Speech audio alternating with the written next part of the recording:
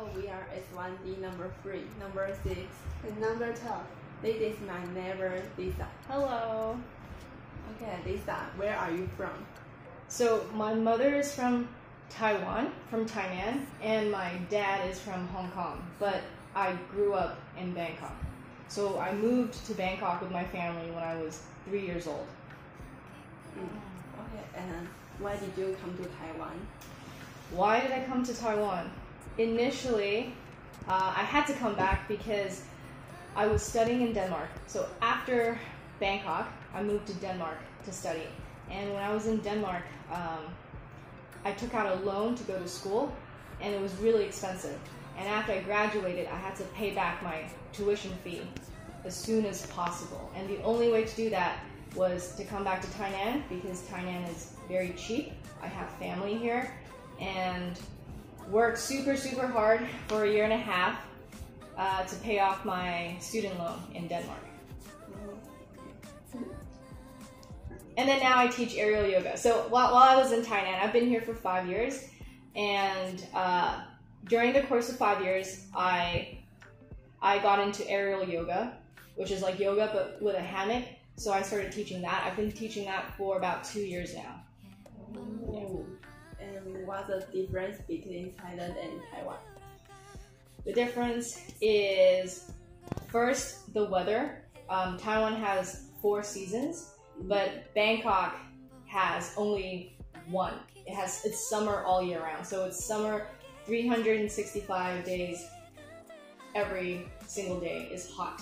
And maybe sometimes in December, sometimes it will drop to maybe 24 degrees Celsius, which is considered very cold. So in Bangkok, it's 24, like everyone is wearing a jacket, everyone's wearing a scarf.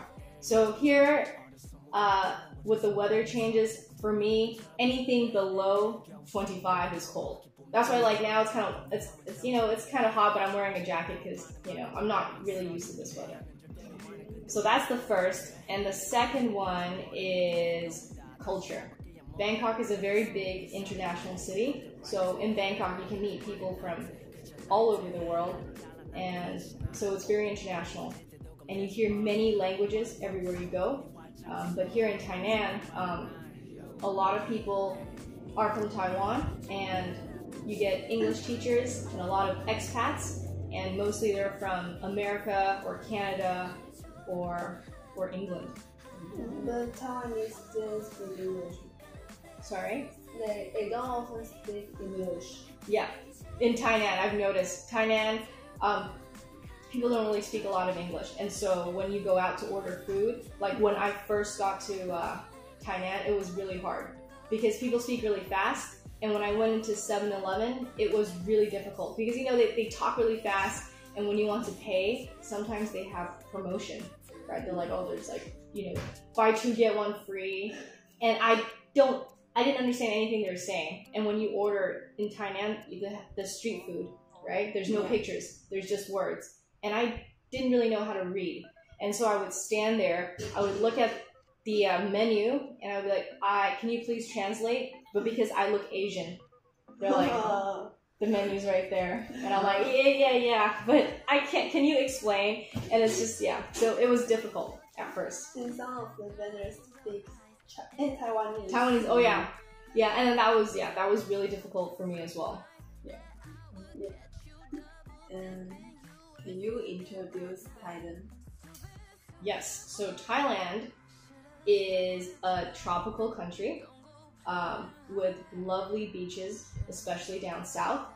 The shape of Thailand looks like an elephant, but it does. It looks like an elephant, and Thailand's culture, Thailand has a very friendly culture. Everyone is always smiling. That's why Thailand is known for the land of smiles, because everyone is super friendly.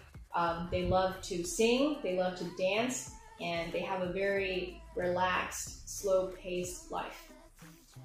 Yeah. And can you introduce the Thai food? Thai food? And your favorite? My favorite Thai food. Okay, so in Thailand, Thailand is known for street food, which means really good street food.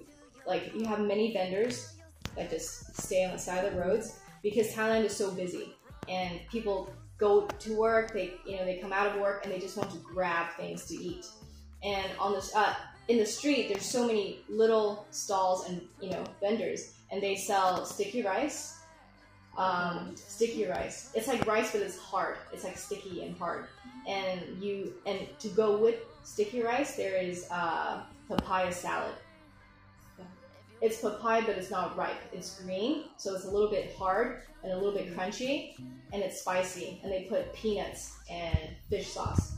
So there's papaya salad, there's sticky rice, and there's grilled meat, like grilled chicken.